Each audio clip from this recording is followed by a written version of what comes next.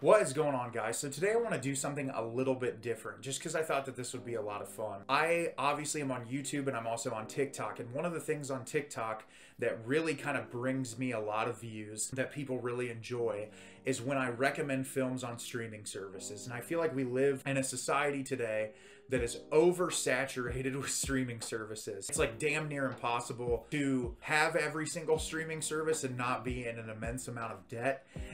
And so many people are trying to choose and decide what streaming services are best for them. And so I thought today what would be fun is I'm not going to go through every single one, but I thought I would go through some of the major streaming services that exist out there today, talk about some of my favorites, talk about the issues that I have with some of them, and just kind of give you a little bit of insight into what I think is worth your money and what I think isn't worth your money, because I just find it really fascinating and a lot of people have a difficulty choosing those. And so we'll get into it today. So first up, we'll talk about the big one. We'll talk about the one that kind of started this whole thing off, Netflix. So I have quite a few problems with Netflix. I feel like over the years, the quality of Netflix has deteriorated. There's times where there's certain months that they'll release a lot of really quality films, but I feel like for the most part, the consistency, especially as far as genres go, they don't do the greatest job of culminating a great catalog. And I feel like original programming wise, they're sort of hit or miss. I feel like some of their greatest shows have been canceled because for some reason they decide just not to put money in stuff anymore, even when something performs really well. And there are things that I really love. Obviously, I'm a huge Mike Flanagan fan, so having all of his stuff on there before, but now he's moving to Prime Video, so like I'm not super excited about keeping the service because that's going to go away. I did really love Wednesday. Shows like You that are kind of getting worse. Stranger Things, which is entertaining. There's some original programming there that I know that people really like, but as far as film selection goes, every now and again they'll get some really great classic films, but like I'm a huge horror lover. Their horror selection normally sucks. They'll get 2 or 3 really amazing films and then the rest of it is just kind of like throwaway, which is really disappointing. As far as like dramas and indie films, I feel like a lot of it's like lower rated stuff that's really not all that interesting. And so Netflix is really not one of my favorite streaming services. Honestly, like I do have a lot of streaming services, but it would be probably bottom of my list as what to pay for if it wasn't for some of the original programming that they offer. Up next is going to be Hulu. Hulu is actually one of my favorite of the major streaming services. I feel like they always have a really great selection of films and they're constantly updating their selection of films, where there might be a month or two where you don't get as much great new content, but there's always such a great back catalog of things that have already been there that they've had the rights for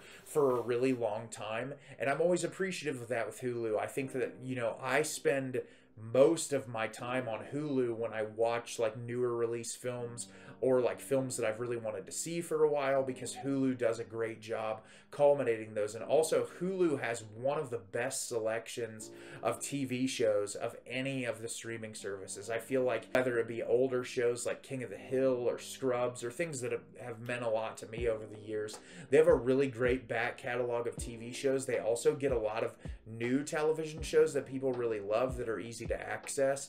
And I just think Hulu is one of the best when it comes to culminating all of that. And they're one of the services I would put up near the top as one of my favorites. I feel like I spend the most time on there. And so like between Netflix and Hulu, I'd choose Hulu any day of the week because the material is so much better in my opinion. Up next is going to be Prime Video, which obviously you have to have an Amazon Prime membership to have Prime Video.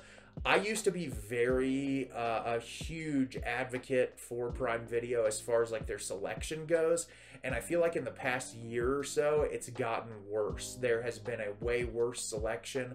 I feel like every time I get on there to try to see something new or see like, oh, have they gotten any new indie films or new horror films or new dramas, and every time I get on there it's like really shitty films that have really terrible reviews, and there's nothing super exciting on Prime Video, where a couple years ago I'd get on there and be like, wow, this selection is truly incredible. And I'm really surprised that they were able to get so much great material on their website or on their streaming service. For me, this one, it's hit or miss. I feel like I like it more than Netflix because I feel like there's enough times that I found movies. There's like original films that I really love on there. Like I know they've housed the Neon Demon, the Suspiria 2018 remake for a really long time.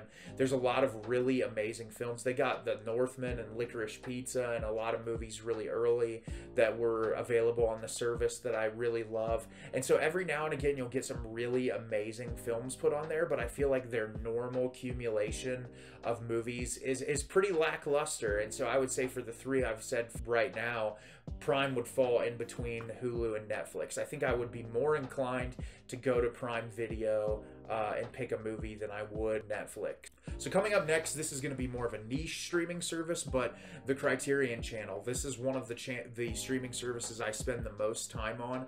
Obviously, I'm a huge film fanatic, so Criterion culminates some of the greatest films that have ever released. Obviously, you're looking at a lot more classic films from like as early as like the 30s all the way up through like the 70s, 80s. You'll get 90s and 2000s films on there, but it's a lot more classic cinema. And what they do a good job of is, depending on what month it is, like for Black History Month or Women's History Month, when Halloween shows up, when like, you know, when you get certain holidays or big months as far as history is concerned, they'll do a lot of culminated playlists with films that like they have either in the Criterion Collection or ones that they've just acquired the rights to that they think are worth watching. And so I really respect Criterion for that, because they are able to accumulate these really enormous playlists of really incredible pieces of film that I feel like not all streaming services can do. And this is like one of the streaming services I spend the most time on. It's absolutely amazing. I feel like I've been one of their like grandfathered in people since before they started. I was able to be in like the beta testing era when they were starting getting the Criterion Channel on board. And if you're a fan of cinema, the like back catalog of the Criterion Channel is insane. It would take you an eternity to watch the entire back catalog. Most of the collection is on there. They will have times where they'll remove films from the collection and re-add them, but the array of movies that are on there is so expansive that it would be damn near impossible to run out of material. So this would be up there with Hulu as one of the ones that I spend the most time with. Coming up next is another niche streaming service that I really love though, and that's Shudder. And you guys have heard me talk about Shudder 500,000 times, so I won't spend a lot of time with it, but this is probably one of my favorite streaming services because I am a horror fanatic.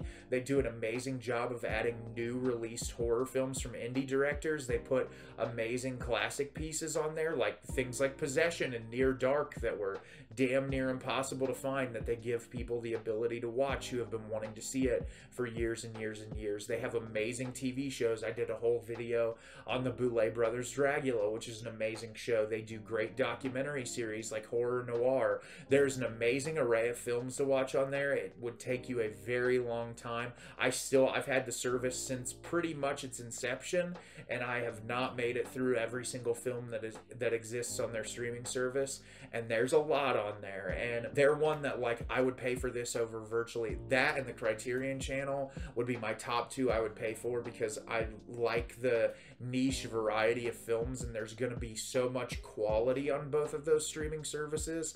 And so those are two of my favorites, with Hulu being one of my favorites in the major category. Coming up next is a streaming service that I've just more recently been exposed to, and that's HBO Max. And I would say HBO Max is definitely worth the money.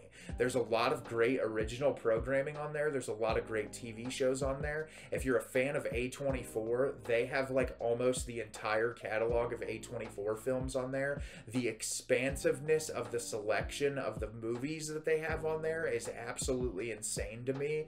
It's like a huge catalog. Obviously, like people are like, oh, it's HBO, but they do a really great job culminating the quality films and quality TV shows. And obviously, like I said, with their original programming, I just recently started watching Euphoria, which is only available on HBO. I know The Last of Us has been really huge. HBO's done a ton of amazing shows over time, and this is one I would definitely recommend paying for. I think HBO is 100% worth it. I think that they have an amazing selection, and I'm really impressed with it. I didn't know what to think of it at first. I didn't know what to expect, but it is 100% worth paying for. Up next is going to be Apple TV Plus. I think Apple TV Plus has an amazing array of television shows, original programming speaking. I've just recently did a video on Ted Lasso. I watched the show about Dickinson, about Emily Dickinson. I'm currently watching the show Shrinking. There's a lot of really great original programming on there. Every now and again, you'll get Apple TV Plus original films